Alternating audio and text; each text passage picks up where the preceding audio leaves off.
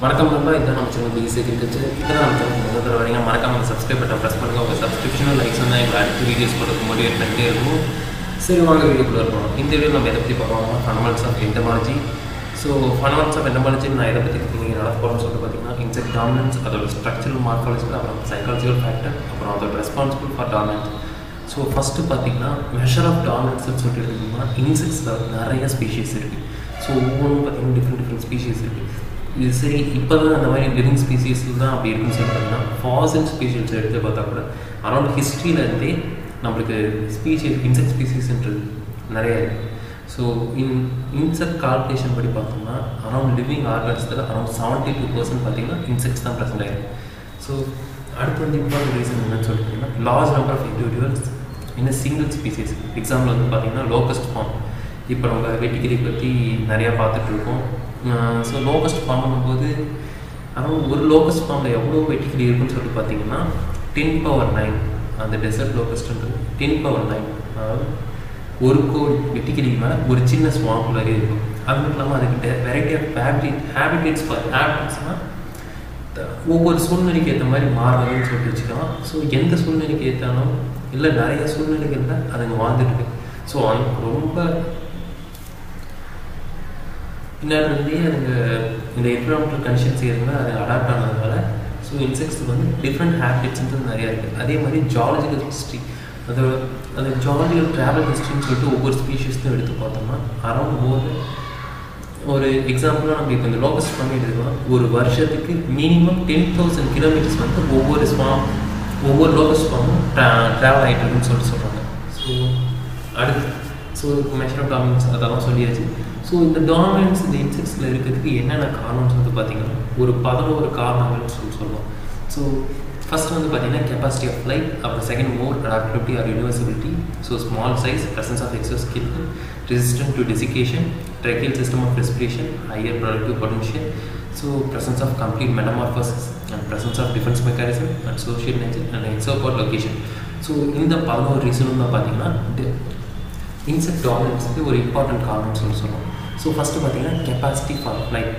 So அதுக்கு எதுக்காக பறக்கணும்னு சொல்லிட்டு பார்த்தீங்கன்னா ஒன்று அதோட ஃபுட்டு, இன்னொன்று மேட்டிங்காக, அப்புறம் ஷெல்டர், அப்புறம் ஓவர் பொசிஷன் சைஸ், அதோட முட்டைகளையும் இன்னும் அதோட குஞ்சுகளையும் பாதுகாத்து வைக்கணுன்றதுக்காக அதுக்கு முக்கியமாக பறக்கிறதுக்காக. ஸோ இது நான் ஏற்கனவே சொல்கிறேன், ஒரு இன்செக்ட்னு சொல்லிட்டு எடுத்துக்கிட்டோன்னா குறைஞ்சது 10,000 கிலோமீட்டருக்கு மேலே ஹையஸ்ட்டாக இது வரைக்கும் மினிமம் பறக்கக்கூடிய அந்த ஸ்வாம்ஸே சொல்லியிருக்காங்க. ஸோ இப்படி பறக்கிறதுனால என்ன ஆகும்னு சொல்லிட்டு பார்த்தீங்கன்னா ஒரு புது ஹேபிட்டேட், இந்த இடத்துல இருந்து நம்ம இன்னொரு இடத்துக்கு போகணும்னா அங்கே அடாப்ட் ஆகிறதுக்கு நம்மளுக்கு லேட் ஆகும். இதே இன்செக்ட்ஸில் பார்த்தீங்கன்னா ஒரு ஜென்ரேஷன் தான். ஸோ ஒரு ஜென்ரேஷனுக்கும் ரொம்ப நாள் டைம்லாம் தேவையில்லை. அப்படின்னும்போது ஈஸியாக ஒரு ஹேபிட்டேட்டுக்குள்ளே போயிட்டு இன்னொரு ஹேபிட்டேட்டுக்கு அது அடாப்ட் ஆகிடும். ஸோ அப்படின்னும்போது நம்மளோட காலனைஸ் பண்ணுறதுன்னு சொல்லிட்டு பார்த்தீங்கன்னா ரொம்பவே ஈஸியாக இருக்குது. ஸோ இது பறக்கிற கெப்பாசிட்டி இதுக்கு இருக்கிறதுனால அதோட எனிமீஸ் கிட்ட இருந்தும் அன்ஃபேவரபிள் கண்டிஷன்ஸ்லேருந்தும் ஈஸியாக எஸ்கேப் ஆகிட்டு போயிடும். ஸோ இப்போ அந்த ஹேபிட்டேட் வந்து அதுக்கு சுத்தமாக ஒத்துக்கலாம்னு சொல்லிட்டு பார்த்தீங்கன்னா அது வந்து அடுத்த ஹேபிட்டுக்கு அது எஸ்கேப் ஆகிட்டு போயிடும். ஸோ இது அதே தான் எக்ஸாம்பிளாக சொல்கிறேன். ஸோ ஃபார் மைக்ரேஷன் சொல்லிட்டு பார்த்தீங்கன்னா அதோட லாங் டிஸ்டன்ஸ் ட்ராவல் வந்து மைக்ரேஷன் ப்ராசஸ் நடந்துகிட்டே இருக்கும். எக்ஸாம்பிள் வந்து பார்த்தீங்கன்னா லோகஸ்ட். ஸோ அப்புறம் அடாப்டபிலிட்டி ஆர் யூனிவர்சபிலிட்டி. ஸோ ஒவ்வொரு இன்செக்ட்டும் பார்த்திங்கன்னா ஒரு வைட் வெரைட்டி ஆஃப் ஹேபிட்ஸ் இருக்குது. ஸோ ஈக்குவேட்டர்லேருந்து பார்த்திங்கன்னா போல்ஸ் வரைக்கும். ஸோ இன்செக்டோட வெரைட்டிக்கு ஏற்ற மாதிரி அதுக்கு பேரும் இருக்குது. ஸோ எக்ஸாம்பிள் இப்போ இன்செக்ட் வந்து ஒரு வெஜிடேட்டிவ் பார்ட் அந்த மாதிரி ஏரியாஸில் வாழ்ந்துட்டு இருந்ததுன்னா அதுக்கான நேம் வந்து ஃபைட்டோஃபேகஸ், அதாவது வெஜிடேஷன்ஸை மட்டும் சாப்பிட்டுக்கிட்டு. இன்னொன்று வந்து டெட் ஆர் டீகேயிங் மேட்டர், அப்படி இறந்து போன அப்புறம் அழுகிட்டு இருக்க மேட்டர்ஸை சாப்பிட்டு உயிர் வந்ததுன்னா அது பேர் வந்து சாப்ரோஃபேகஸ். அதே மாதிரி அனிமல்ஸ், அதாவது கார்னிவரஸ், அதாவது ப்ரெடேட்டர்ஸ்ன்னு சொல்லிட்டு சொல்லலாம். ஸோ மற்ற இன்செக்ட்ஸை வேட்டையாடியோ இல்லை அதோட சின்னதாக இருக்கிற உயிரினங்களை வேட்டையாடியோ சாப்பிட்டு இருந்ததுன்னா அதை வந்து கார்னிவரஸ்ன்னு சொல்லுவாங்க. ஸோ நான் ஏற்கனவே இன்செக்ட்ஸை பற்றி சொன்னேன், ஒரு டிஃப்ரெண்ட் ஹேபிட்ஸ்ன்றது இதில் இருக்குன்னு சொல்லிட்டு. எக்ஸாம்பிளாக பார்த்தீங்கன்னா க்ரூட் பெட்ரோலியம் வேர்ல்ட்ஸில் பிசியோலோப்பா பெட்ரோலியம்னு சொல்லிட்டு ஒரு இன்செக்ட் ஆர்கானிசம் வாழ்ந்துட்டு இருக்குது. ஸோ அங்கே ஹியூமன்ஸுன்றதே வாழ்றது கஷ்டம், ஆனால் அந்த இடத்துலையும் இன்செக்ட்ஸ் வாழ்ந்துட்டு தான் இருக்குது. அதே மாதிரி கிரேட் சால்ட் லேக், ஸோ எப்ஹைட்ரா பிளைன்றது வந்து அங்கே வாழ்ந்துட்டு இருக்குது. ஸோ அங்கே உப்புத்தன்மை பார்த்திங்கன்னா இருக்கிறதுலே அதிகம், அந்த இடத்துலையும் இன்செக்ட்ஸுன்றது வாழ்ந்துட்டு தான் இருக்குது. ஏன் இது மட்டும் இல்லாமல் ஹிமாலயன் மவுண்டைன் ரேஞ்சஸில் -50 டிகிரி செல்சியஸில் நிறைய இன்செக்ட்ஸை வந்து கண்டுபிடிச்சிருக்காங்க. ஸோ இந்த அடாப்டபிலிட்டி இதோட ரீசன்ஸ் மட்டும் தான் சொல்லிட்டு பார்த்தீங்கன்னா, அது மட்டும் இல்லாமல் இன்செக்ட்ஸ்ன்னு சொல்லிட்டு எடுக்கும்போது ஒரு அதோட ஃபுட் இருக்குது பார்த்தீங்கன்னா, ஃபுட் கன்சப்ஷன் சொல்லிட்டு பார்த்தீங்கன்னா அதுவும் டிஃப்ரெண்ட் வெரைட்டியாக இருக்குது. ஸோ அதுக்குள்ளார வந்து பார்த்தீங்கன்னா காம்படிஷன்றது வந்து இன்செக்டோட காம்படிஷன்றது ரொம்பவே கம்மி. ஏன்னா ஒரு பூச்சி சாப்பிட்றது இன்னொரு பூச்சி வந்து அதே உணவையே சாப்பிடணும்னு சொல்லிட்டு பார்த்தீங்கன்னா அதுக்கான காம்படிஷன்றது ரொம்ப கம்மி தான். ஸோ அதோட endless variety of food material வந்து இன்செக்ட்ஸ் இருக்குது. ஸோ இதுதான் பெட்ரோலியம் ஃப்ளையோட பிக்சர் தான் நான் இங்கே கொடுத்துருக்கேன். அதே மாதிரி ஸ்னோ ஃப்ரீ. ஸோ இது வந்து இதோட பேர் வந்து பார்த்திங்கன்னா ஸ்ப்ரிங் டைல்ஸ்ன்னு சொல்லுவாங்க. ஸோ இது வந்து ஹிமாலயாஸில் ஸ்னோ ஃப்ரீ கண்டுபிடிக்க வருது. ஸோ அடுத்து வந்து பார்த்திங்கன்னா ஸ்மாலர் சைஸ். ஸோ ஒவ்வொரு இன்செக்ட்டும் பார்த்திங்கன்னா ரொம்பவே ஸ்மாலாக தான் இருக்கும். ஸோ இது வரைக்கும் இருக்கிறதே கம்மியாக கண்டுபிடிச்சதுன்னு சொல்லிட்டு 0.2 mm, அதாவது நம்ம ஸ்கேலில் மில்லிமீட்டர் பார்க்கறதே கஷ்டம், அந்த சைஸில் வரைக்கும் இன்செக்ட்ஸ் கண்டுபிடிச்சிருக்காங்க. ஸோ ஹையஸ்ட்டாக 3 சென்டிமீட்டர் வரைக்கும் 30 சென்டிமீட்டர்ஸ் 300 mm அது வரைக்கும் இன்செக்ட்ஸ் கண்டுபிடிச்சிருக்காங்க.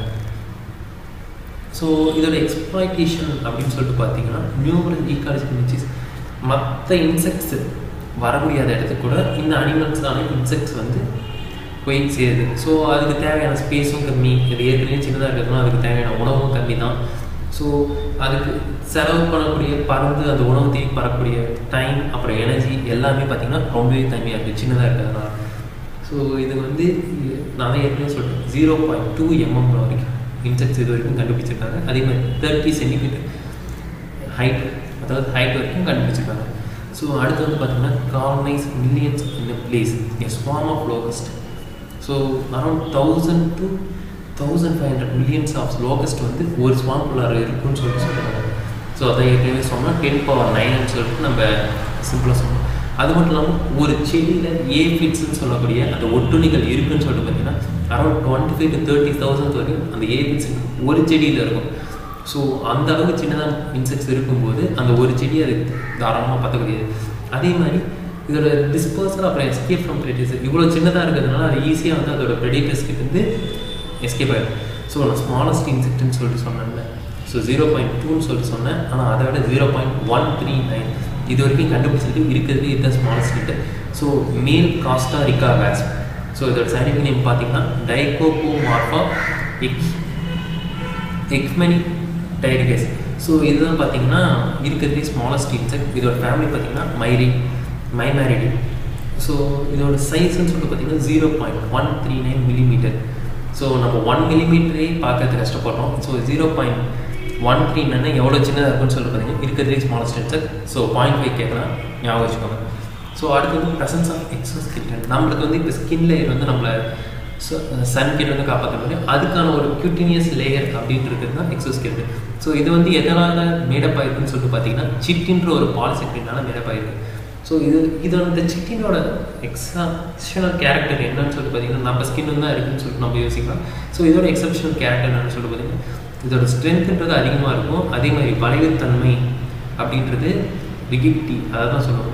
ரிகிடிட்டி as well as ஃப்ளெக்சிபிலிட்டி, அது ரெண்டுமே பார்த்தீங்கன்னா ரொம்பவே அதிகமாக இருக்கும். அது மட்டும் இல்லாமல் இதோட வெயிட்னு சொல்லிட்டு பார்த்தீங்கன்னா ரொம்பவே கம்மி. ஸோ இது இன்செக்ட்ஸில் ப்ரெசன்ஸாக இருக்கிறதுனால ஒரு எக்ஸ்டர்னல் ஆர்மராக இது ஆக்ட் ஆகிட்டு இருக்குது. ஸோ அட்வர்ஸ் என்விரான்மெண்டல் கண்டிஷன்ஸ் இருந்தாலும் அதுலேருந்து அதுங்களை காப்பாற்றுறது இந்த எக்ஸோஸ்கெலட்டன் ப்ரெசன்ஸ் இருக்கிறதுனால தான். ஸோ அதுதான் இங்கே எக்ஸோஸ்கெலட்டனோட ஒரு எக்ஸ்ரே செக்மெண்ட்டை தான் நான் இங்கே கொடுத்துருக்கேன். ஸோ பார்த்தீங்கன்னா இது கியூட்டிகுலர் லேயர்.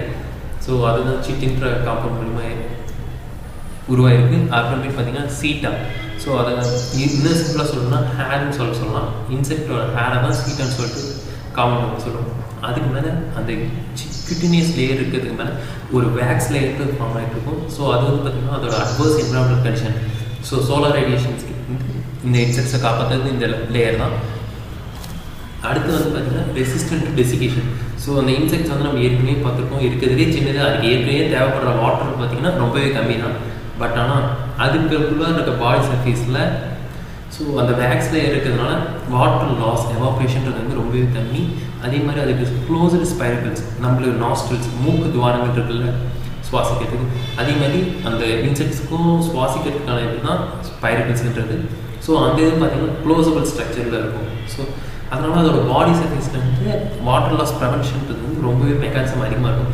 ஸோ அது மட்டும் இல்லாமல் அது கன்சர்வேஷன் ஆஃப் வாட்டர் மெக்கானிசமும் எடுத்துகிட்டு எப்படின்னு சொல்லிட்டு பார்த்திங்கன்னா அதில் போடக்கூடிய ஃபீக்கல் மேட்டரில் இருக்கக்கூடிய வாட்டரை திருப்பி அப்சர்வ் பண்ணிட்டு யூட்டிலைஸ் பண்ணக்கூடியது யூட்டிலைஸ் பண்ணக்கூடிய அளவுக்கு இன்செக்ட்ஸ் வந்து கேப்பபிளாக இருக்குது. ஸோ அதனால் அதோட நைட்ரஜன் ஸ்பேஸை ரிமூவ் பண்ணுறதுக்கு இருக்கிறதுலே ரொம்ப கம்மியான தண்ணி இருந்தாவே அந்த இன்செக்ட்ஸ் வந்து ரிமூவ் பண்ணணும். ஸோ இப்போ வந்து வாட்டர் இதை பற்றி பார்த்துட்டு அடுத்து வந்து tracheal system of respiration. So tracheal சிஸ்டம்னா எதுவும் இல்லைங்க, அதோட அப்டமனில் நான் ஸ்பைரகல்ஸ் இருக்குன்னு சொல்லிட்டு ஃபஸ்ட் லெக்சர்லேயே சொன்னது. ஸோ அப்படிங்கும்போது உங்களுக்கு ஆக்சிஜன் வந்து பார்த்திங்கன்னா ஒரு ப்ரீத்திங் டிஷ்யூஸ்க்கு டைரெக்டாக அடிக்வேட் ஆக்சிஜன் வந்து ட்ரான்ஸ்ஃபர் ஆகிடும். ஸோ அது மட்டும் இல்லாமல் இந்த க்ளோசிங் மெக்கானிசம் இருக்கிறதுனால வாட்டர் லாஸ் பண்ணுறதும் இதில் நடக்காது. ஸோ இதுக்கு வந்து ட்ரெக்கியல் சிஸ்டம் ஆஃப் ரெஸ்பிரேஷன் அது எங்கே இருக்குன்னு சொல்லி பார்த்தீங்கன்னா அப்டமனில் இருக்கும்.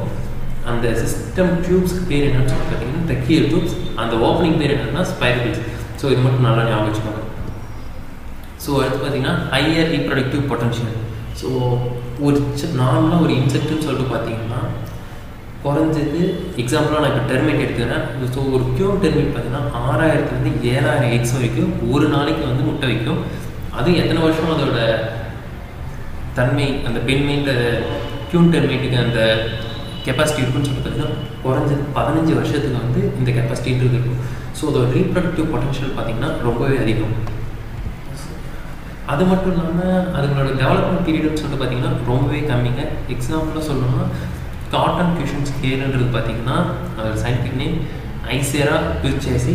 ஸோ இதோட ஃபெர்டிலிட்டி பீரியட்னு சொல்லிட்டு பார்க்கும்போது 500 to 1400 எக் வரைக்கும் ஒரு ஃபீமேல்ன்றது ஒரு பீரியடு ஒரு தடவை அது முட்டை வைக்கணும்னு சொல்லிட்டு இதாகிடுச்சு மேட்டிங் முடிச்சிச்சுன்னா குறைஞ்சது ஒரு பீரியடுக்கு 500 to 1400 எக்ஸ் வரைக்கும் வைக்கும்.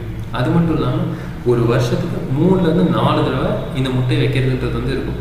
ஸோ இப்போ ஒரு ஜென்ரேஷன் ஒரு 200 காட்டன் குஷன் ஸ்கேல் வந்து சர்வைவ் ஆகிடுச்சுன்னு சொல்லிட்டு பார்த்தீங்கன்னா அப்போது அந்த எண்ட் ஆஃப் தி ஜென்ரேஷன் ஒரு வருஷத்தோட முடிவில் பார்த்தீங்கன்னா குறைஞ்சது 160 trillion குஷன் ஸ்கேல்ஸ் வந்து அந்த இடத்துல ப்ரெசென்ட்டாக இருக்கும். ஸோ இது நார்மலாக பார்த்தோன்னா நம்ம வேர்ல்டு பிஸ்னஸ் மேனோட வெல்த்தை விட ரொம்பவே அதிகம். ஸோ அடுத்து வந்து பார்த்திங்கன்னா ஹவுஸ் ஃப்ளை. இப்போ நம்ம நார்மலாக பார்க்குற தான் இப்போ ஏப்ரலில் வந்து அது ப்ரீடிங் ஸ்டார்ட் ஆகிடுச்சுன்னா at the end of August. So April, May, June, July, August குறைஞ்சது 5 மாதத்தில் 1920 ஒரு பேர் ஆஃப் ஹவுஸ் ஃப்ளைலேருந்து ஈக்கள் வந்து உருவாகிடும். ஸோ இந்த அளவுக்கு அதுங்களோட ரீப்ரொடக்டிவ் கெப்பாசிட்டின்றது அதிகம். அது மட்டும் இல்லாமல் அந்த ஷார்ட் டெவலப்மெண்ட் பீரியட் இந்த எக் வைக்கிறது மட்டும் இல்லைங்க.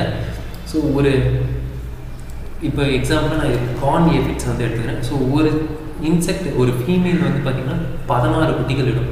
ஸோ அந்த 16 குட்டிகளும் எப்போ அடல்ட் ஸ்டேஜுக்கு வரும்னு சொல்லிட்டு வெறும் 16 days அடல்ட் ஸ்டேஜ் வந்துடும். ஸோ அதனால் அதோட ரீப்ரொடக்டிவ் கெப்பாசிட்டின்னு சொல்லிட்டு பார்த்திங்கன்னா ரொம்பவே அதிகம். அது மட்டும் இல்லாமல் இன்செக்ட்ஸ்க்கு வந்து இருக்கிறதே பேரண்டல் கேர்ன்றது வந்து அதர் அனிமல்ஸை விட ரொம்பவே அதிகம். எக்ஸாம்பிளாக பார்த்திங்கன்னா நான் வந்து இப்போது ஹவுஸ் பீஸ் இல்லைனா ஹனி பீஸை பற்றி சொல்லி எடுத்துக்கலாம்.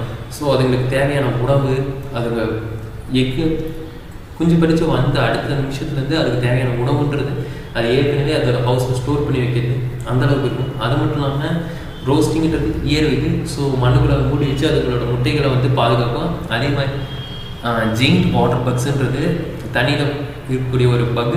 அது வந்து பார்த்திங்கன்னா அந்த குஞ்சுகள் அதோட முட்டை வந்து கடைசியாக பொரிஞ்சு வெளியே வர வரைக்கும் அதோட முட்டைகளை வந்து அதை முதுகுலையே வச்சு சுமந்துக்கிட்டு போயிட்டுருக்கோம். அந்தளவுக்கு பேரண்டல் கேர்ன்றது இன்செக்ட்ஸில் அதிகமாக இருக்குது. அது மட்டும் இல்லாமல் ஓவல் பொசிஷன் சைட் அதே மாதிரி ரீப்ரொடக்ஷன் சைட்ஸ்ன்னு சொல்லி பார்த்தீங்கன்னா ஒவ்வொரு இன்செக்ட்டும் டிஃப்ரெண்ட்டாக இருக்கும். எக்ஸாம்பிளாக பார்த்தீங்கன்னா பாலிஎம்டோனி ஒரே முட்டையிலேருந்து குறைஞ்சது 10 to 15 வரைக்கும் ஒரு குஞ்சுகள் வருது அந்த மாதிரி. So வேஸ்ப்ஸ் example. அப்புறம் பாத்தோஜெனிசிஸ். ஸோ மீட்டிங்கிற ப்ராசஸ் போகாமலே அதோட உடம்புல இருந்து யங் ஒன்ஸுக்கு வந்து லைஃப் கொடுக்கறது தான் பாத்தோஜெனிசிஸ் சொல்லுவாங்க. அப்புறம் பேடோஜெனிசிஸ்.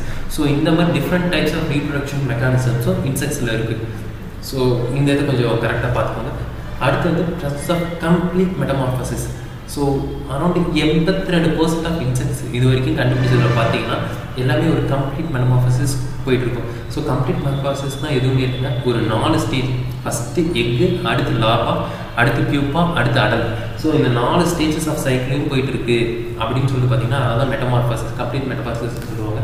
ஸோ இப்படி மெட்டமார்ஃபோசிஸ் பார்த்தோம். நாங்கள் ஏற்கனவே இன்செக்ட்ஸ் ஒரு இன்செக்ட்டுக்கும் இன்னொரு இன்செக்ட்டுக்கும் ஃபுட் காம்படிஷன்றது கம்மின்னு சொல்லியிருந்தேன். ஆனால் இன்னொரு இது பார்த்தீங்கன்னா இப்போ லார்வாவும் அடல்ட்டும் இருக்குது. ஒரே ஸ்பீஷீஸ் ஆஃப் இன்செக்ட்ஸ் தான் இருக்கும். பட் ஆனால் அந்த ஒரே ஸ்பீசிஸில் லார்வாக்கு தேவையான ஃபுட்டுன்றது வேறு, அதே மாதிரி அடலுக்கு தேவையான ஃபுட்டுன்றது வேறு. ஸோ அந்த ஃபுட் சோர்ஸஸ் டிஃப்ரெண்ட்டாக இருக்கிறதுனால அதோட ஃபுட் காம்படிஷன் இன்னும் லெஸ் ஆகிட்டு இருக்குது. ஸோ இதுவும் ஒரு இம்பார்ட்டன்ட் ரீசன் சொல்லலாம் இன்செக்டோட டாமினன்ஸ்க்கு. அடுத்து presence of defence mechanism. So இந்த டிஃபென்ஸ் மெக்கானிசம் பற்றி சொல்லணும்னா நான் ஒரு 4 இதை டிஃபென்ஸ் பண்ணி வச்சுருக்கேன். ஸோ ஃபஸ்ட்டு வந்து behavioural defence mechanism, structural defence mechanism, கலர்னேஷன், அப்புறம் கெமிக்கல். ஸோ பிஹேவியர்னு சொல்லும்போது ஒரு சில இன்செக்ட்ஸ் பார்த்தீங்கன்னா நம்ம ஹியூமன்ஸு நம்ம தொட்டோம்னா கூட செத்து போன மாதிரி ஆக்ட் ஆகிட்டு இருக்கும். ஸோ இது வந்து நம்ம பீட்டில்ஸில் நிறைய இதில் பார்க்கலாம். அந்த ப்ராசஸ் செத்த மாதிரி நடிக்கிறதுக்கான ப்ராசஸ் என்னன்னு சொல்லி பார்த்தீங்கன்னா தேனடோசிஸ். ஸோ இதை வந்து கொஞ்சம் கரெக்டாக ஞாபகம் வச்சுக்கோங்க. அடுத்து வந்து பார்த்தீங்கன்னா structural defence mechanism. So hardened 4 wings. So எக்ஸாம்பிளாக பார்த்தீங்கன்னா பொன்வண்டுன்னு சொல்லுவாங்க ஒரு சில இடத்துல, அந்த ஜுவல் பீட்டில் இங்கிலீஷ் பேர். ஸோ இதுக்கு வந்து பார்த்திங்கன்னா ரொம்பவே மொத்தமான அளவுக்கு அதோட 4 விங்ஸ் இருக்கும். ஸோ அது வந்து அந்த பேர்ட்ஸோட ப்ரெடேட்டர்ஸ் கிட்டேருந்து அதுங்களை காப்பாற்றும். அடுத்து வந்து கலரேஷன். ஸோ கலரேஷன்னா அதுங்க பேர்ட்ஸ் கிட்டேருந்து தப்பிக்கிறது, அதோட ப்ரெடேட்டர்ஸ் கிட்டேருந்து தப்பிக்கிறதுக்காக அதோட பாடி ஃபுல்லாக வந்து பார்த்திங்கன்னா அந்த சரௌண்டிங் ஏற்ற மாதிரி கலர் இருக்கும். எக்ஸாம்பிள் வந்து பார்த்திங்கன்னா ஸ்டிக் இன்செக்ட்ஸ். ஸோ அடுத்து வந்து ஃபைனல் ஒன் கெமிக்கல்ஸ். ஸோ ஒரு சில அனிமல்ஸ் பார்த்திங்கன்னா அதுக்குன்னு சொல்லிட்டு ஒரு பிஹேவியரல் டிஃபென்ஸ் மெக்கானிசம் இருக்குது. எக்ஸாம்பிள் வந்து பார்த்திங்கன்னா ஹனி பீஸ் வேணாம்னு சொல்லி கூட சொல்லலாம். ஸோ அதுங்களுக்குன்னு சொல்லிட்டு தனித்தனியாக வேணாமல் இருக்கிறது, அந்த மாதிரி கெமிக்கல் எதுவும் இருக்குது. ஸோ எக்ஸாம்பிள் தான் நான் இங்கே கொடுத்துருக்கேன். So behavioural தேனடாசிஸ், bugs right. So structural as well as chemicals சொல்லலாம். ஸோ இது பார்த்திங்கன்னா இந்த சரௌண்டிங்க்கு ஏற்ற மாதிரி இந்த ஸ்டிக் இன்செக்டும் லீஃப் இன்செக்டும் செட் ஆகிட்டு உட்காந்துருக்கு. ஸோ இதை தான் இந்த நான் சொல்லியிருக்கேன். அடுத்து ஹெக்ஸாபாட் லொக்கேஷன். ஸோ இப்போ நம்மளுக்கு வந்து 2 கால் தான் இருக்குது. ஒரு கால் இன்னொரு நேரத்தில் இன்னொரு கால் வந்து ஸ்டாக்னட்டாக நிறுத்திட்டு நம்ம பேலன்ஸ் பண்ணிருக்கோம். அதே மாதிரி இன்செக்ட்டுக்கும் பார்த்தீங்கன்னா 6 கால் இருக்குது. பட் ஆனால் 6 காலுமே பார்த்தீங்கன்னா ஒரு 3 leg ஸ்டாட்டிக் மூமெண்ட். அதாவது இந்த ஃபஸ்ட்டு 3 கால் வருதுன்னா அடுத்த 3 காலும் ஸ்டாக்னட்டாக இருக்கும். ஸோ 3 legsலையும் ஒரே டயத்தில் மூவ் பண்ணக்கூடிய கெப்பாசிட்டி இன்செக்ட் இருக்கிறதுனால அதோடைய லொக்கமோஷன் ஸ்டெபிலிட்டின்றது பார்த்திங்கன்னா ரொம்பவே அதிகம். ஸோ இது வந்து ஒரு இடத்துலேருந்து இன்னொரு இடத்துக்கு ட்ரான்ஸ்ஃபர் ஆகி போகிறது, ஒரு இடத்துல ஸ்டேபிளாக உட்காருதுன்னு சொல்லிட்டு பார்த்திங்கன்னா இதுக்கு லொக்கேஷன் ஸ்டெபிலிட்டின்றது வந்து மற்ற இன்செக்ட்ஸோட இல்லை மற்ற ஆர்கானிசத்தை விட அதிகமாக இருக்கும். அடுத்து வந்து பார்த்திங்கன்னா சோஷியல் நேச்சர். ஸோ நம்ம ஹியூமன்ஸை தான் சோஷியல் வெல்பீயிங்னு சொல்லுவோம். பட் ஆனால் ஹியூமன்ஸை விட இன்செக்ட்ஸ்ன்றது பார்த்திங்கன்னா ரொம்பவே சோஷியல் குரூப்னு சொல்லலாம். எக்ஸாம்பிள் பார்த்திங்கன்னா ஆண்ட்ஸ், பீஸ், டெர்மைட். ஸோ இதுக்கு பார்த்திங்கன்னா ஒரு குழுவாக ஒரு காலனிஸ் பண்ணிவிட்டு உட்காந்துருக்கும். ஸோ எக்ஸாம்பிளாக ஆண்ட்ஸே நம்ம எடுத்துக்கிட்டா கூட முட்டை மேலே வந்து ஸ்டோரேஜ் சேம்பர் இருக்கும், அதுக்கு கீழே வந்து ப்ரூடிங் சேம்பர் இருக்கும், அதுக்கு கீழே க்யூன் எக்லே பண்ணக்கூடிய அந்த ஒரு ஆண்ட்டை வந்து தனியாக இருக்கும். ஸோ இந்த அளவுக்கு காலனைஸ் பண்ணி அதோட ஆண்ட் ஸ்ட்ரக்சர் அந்த எறும்பு குத்துன்றது பார்த்திங்கன்னா அவ்வளோ இதை ஃபங்க்ஷனல் கேப்பபிலிட்டியாக இருக்கும். ஸோ இதனாலேயே சோஷியல் நேச்சர் ஆஃப் இன்செக்ட்ஸ்னு சொல்லலாம். ஸோ உங்களுக்கு அந்த லெக்சர் நோட்ஸை வந்து டிஸ்கிரிப்ஷனில் கொடுத்துட்டேன். ஸோ உங்களுக்கு ஏதாவது சந்தேகங்கள் இருந்தால் கமெண்ட் செக்ஷனில் கமெண்ட் பண்ணுங்கள். ஸோ உங்களுக்கு இந்த வீடியோ பிடிச்சிருந்தா லைக் பண்ணுங்கள், அப்படியே உங்கள் ஃப்ரெண்ட்ஸ் எல்லாருக்குமே ஷேர் பண்ணுங்கள். அப்படியே நம்ம B.Sc.Agriculture சேனலை சப்ஸ்கிரைப் பண்ணிட்டு பெல் ஐக்கானை ப்ரெஸ் பண்ணுங்கள். ஸோ தேங்க்ஸ் ஃபார் வாட்சிங் த வீடியோ. தேங்க்யூ. நான் உங்களை அடுத்த வீடியோவில் சந்திக்கிறேன்.